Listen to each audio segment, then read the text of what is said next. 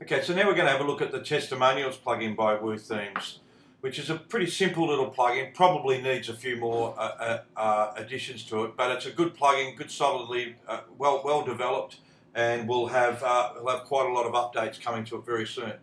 Okay, so basically how it works is if you see it on your website, you'll see a little thumbs up and a testimonials, and you'll see a list of them. Okay, now there's two ways the image can be brought in. If the user has a gravatar image assigned to their email address, it will automatically pull that in. But if they don't, you have to set up a featured image for it. Okay. So what you have is you have a title, so that's the person giving the testimonial, and really they only work well if they're short testimonials. If you're going to have a big bunch of text, pretty useless. And anyway, no one reads those anyway. What I suggest is if you have a big bunch of text for a testimonial, pick out the best part of it and then start off the testimonial like you see in newspapers and that, or the back of books I should say. You'll see ... which basically means this is trailing to and part of a larger testimonial, a larger piece.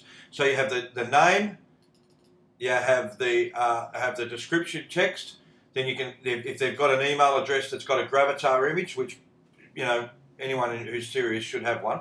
And then you've got the byline, maybe what company they're from, and a URL to their website if necessary. Or you could put the byline to, you know, with the word amazing or one of the major words or two words that they've actually said in the testimonial. You can also set an order, and as I said before, if they don't have a gravatar image, you set the featured image. Now, so how does that look on a website? Well, there you can see here with the testimonials. It lays out nicely on a homepage widget area, and can also you can also put it in the sidebar. You can also put it within a page.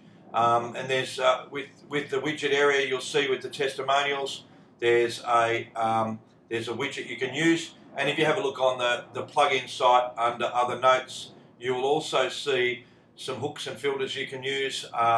And then you can also have short codes, and you can even have a short code with IDs in it, ID numbers and stuff like that, so you can pull in a specific short code.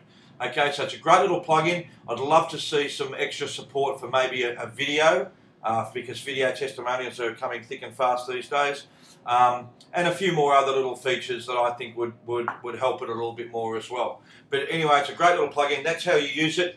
Keep it simple. And you won't have any problems with it. So that's the Word Testimonials plugin.